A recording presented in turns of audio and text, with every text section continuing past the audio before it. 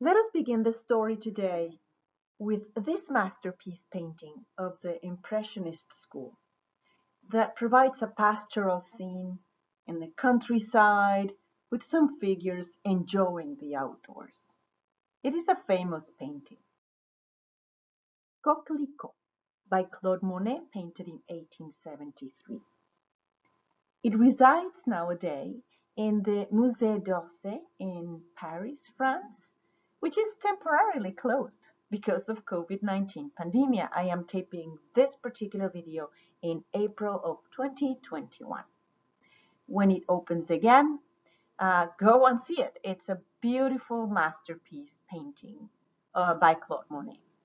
Now, when people see the painting, either in real life or the many different known images of it, it's not difficult to say that everybody identifies there are two women, both of them have hats, there is one child with each one of them. One woman has a parasol. Some people might miss that the other woman doesn't. But nobody will miss that this is a field of poppies. It's sort of the most prominent feature of this painting. It's very clear, and the figures are walking down the hill.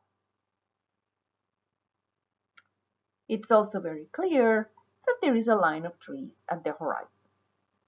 But when you ask the following question, how many people can actually tell how many windows are in the house? And when I ask my sister, she goes, wait a minute, what house? This house. So it is not necessarily seen very clearly, but when I point it to you, it's easy to count how many windows are in that house. But most everybody, when we see this painting, we don't really see the house. We see the whole painting. Let's move on to the deadly virus. It's SARS-CoV-2, the virus that causes COVID-19. So what is that our immune system sees when the virus infects our bodies? Well, this is what they see. It's like a sphere, like a small ball. And what you see there are basically the proteins that are exposed.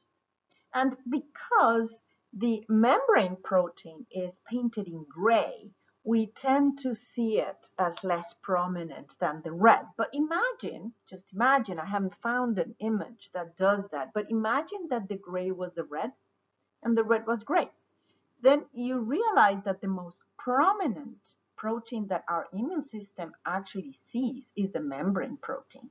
And there are many different elements in the membrane protein.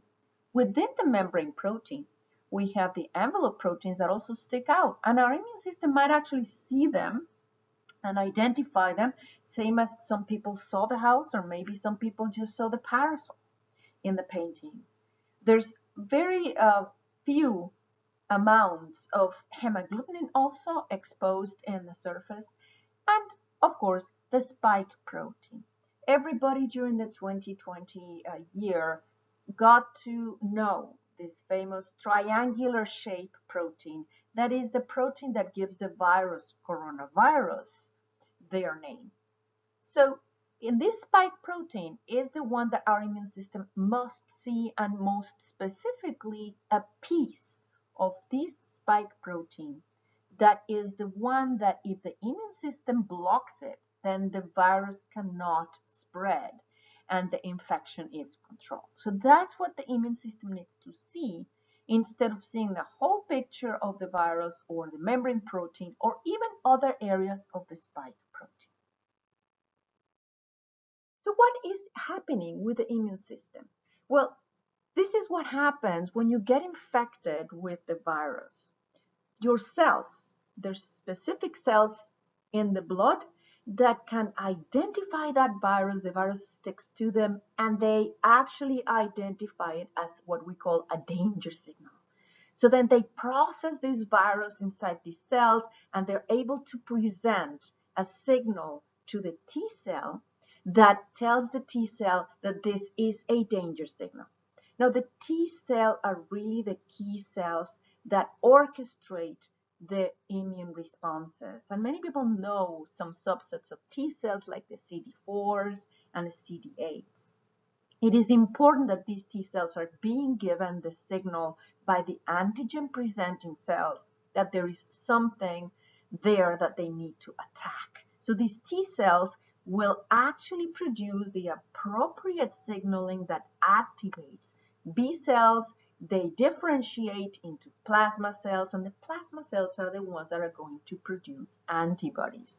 Now, most of these antibodies are going to identify what the immune system saw at first from the virus. And as you know, most of the membrane proteins are not necessarily very important. When our immune system blocks them, the virus could still spread. Now, by chance, a percentage of those antibodies to the virus could actually bind that spike protein in the region where it needs to be blocked so that the virus is controlled. And these are the people who recover faster after natural infection. They have protective antibodies. So not everybody who has been exposed to the virus will actually have protective antibodies. And most importantly, this T cell activation will also produce a lineage of cells that will have the memory to react again with the virus when encountered with the virus again. And this memory cell, it's all dependent on the response, the original response from the individual. So if the individual actually did create the appropriate blocking antibodies to the spike protein, those memory cells will be very effective in preventing future disease. Now, we don't know in the April of 2021, we don't know how long this memory lasts. It depends in the immune system. We have sometimes very long-term memory, like for polio and other diseases. We have lifelong memory once we have created the appropriate antibodies. And in other cases, our memory, immunological memory, lasts only for a year, like for the flu, that we need to get yearly vaccination because the memory does not last longer. With COVID-19, we don't know. So that's still under study. But going back to the example that I had given, this is as those few people who, when they see this particular painting for the first time, can actually identify the three windows in the house. Not everybody does that. Most everybody will not see the windows in the house. So most of the antibodies that are created in natural immunity will not be able to be blocking antibodies and effective in dealing with the disease. So the immune responses are idiosyncratic. What does this mean? Well, I actually see it very similar to when people are walking in the museum and they see the paintings. Each person has a different experience, and each person reacts differently to the same painting. Even the same person may react differently to the same painting in different times of their life. They may see it first as teenagers, and maybe they can come back when they are in the mid 30s or even when they're older. So the experience that we have will vary, and it depends on many different environmental factors and also personal factors. So that's what happens also with the immune response. So when people are walking in the museum, they may actually see this painting for the first time, and they may get a very good idea of the painting. So what happens? You create a memory. You create a memory of having seen this painting, but the memories are generalized.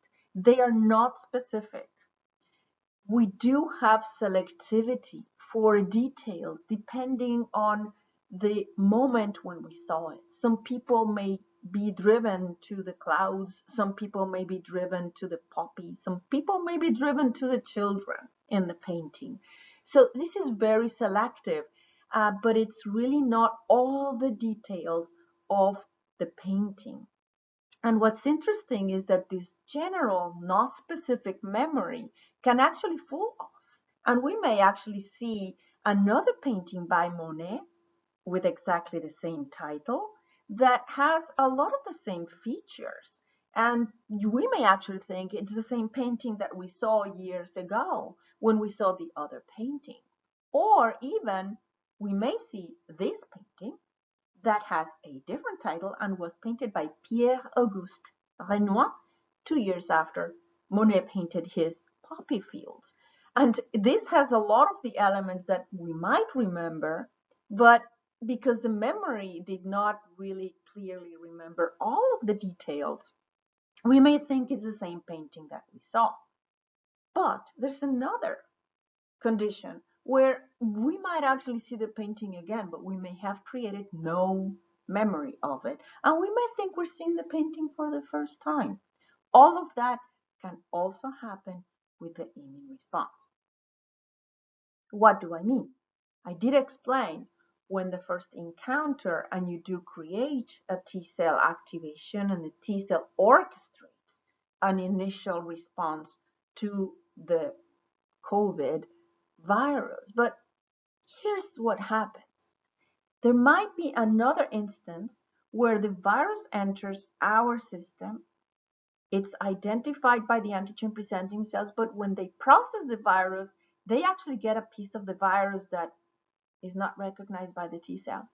So there's no T cell activation. And by not having a T cell activated, there is no B cell response, there's no activation of B cells, and there's no antibodies.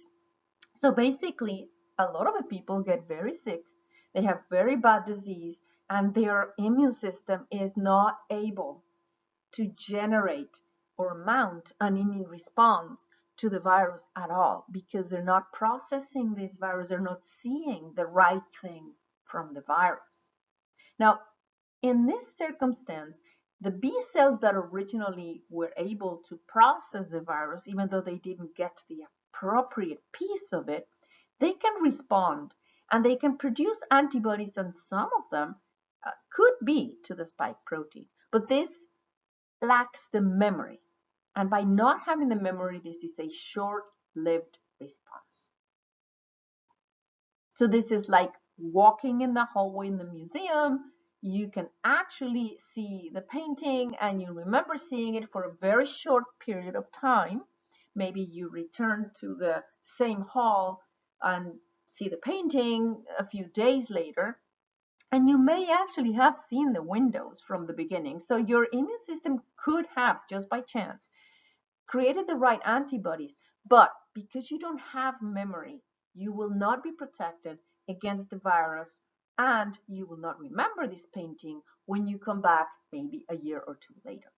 So the lack of memory is a very important thing in the immune system and when you appreciate art.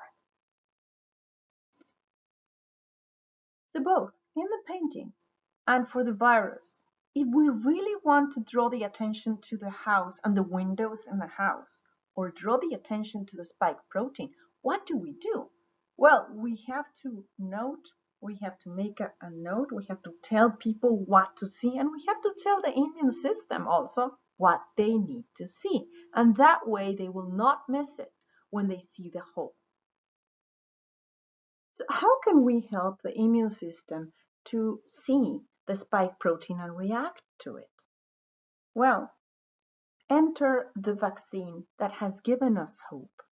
The vaccine is using the spike protein. The vaccine does not use the whole virus. And let me just tell you, there's other videos in my channel that explain the many different platforms or technologies that are used for vaccines, but eventually all of them are predicated on the same idea of presenting the spike protein, the important piece to the immune system from the beginning.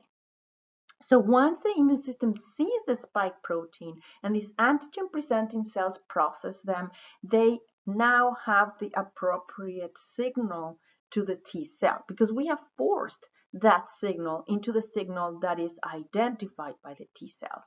The T cells will get activated and they will produce a B cell response with activation of the B cells, differentiation into plasma cells, and antibody production. Now, these antibodies are only going to be to the spike protein because these B cells have seen nothing else. They have only seen the spike protein. So there's no confusion here. There's no images that have additional proteins. It's just a spike. However, the virus has a spike. So when they see the virus, they will identify the spike protein and they will bind it. That's why the vaccination produces more effective responses in terms of the immune system rather than natural immunity. And that's why the chances of people getting the right antibodies are much, much higher than with natural disease. In addition, this T cell activation creates the memory. And this memory, again, it's against the spike protein that will identify the virus when it enters. So this is like giving people this image only and telling them, you know, when you go see the painting, this is what you need to find. This is the particular house that you need to see in the painting. So you are prompting people to what they need to memorize. And that's exactly the same as just giving the immune system the spike protein.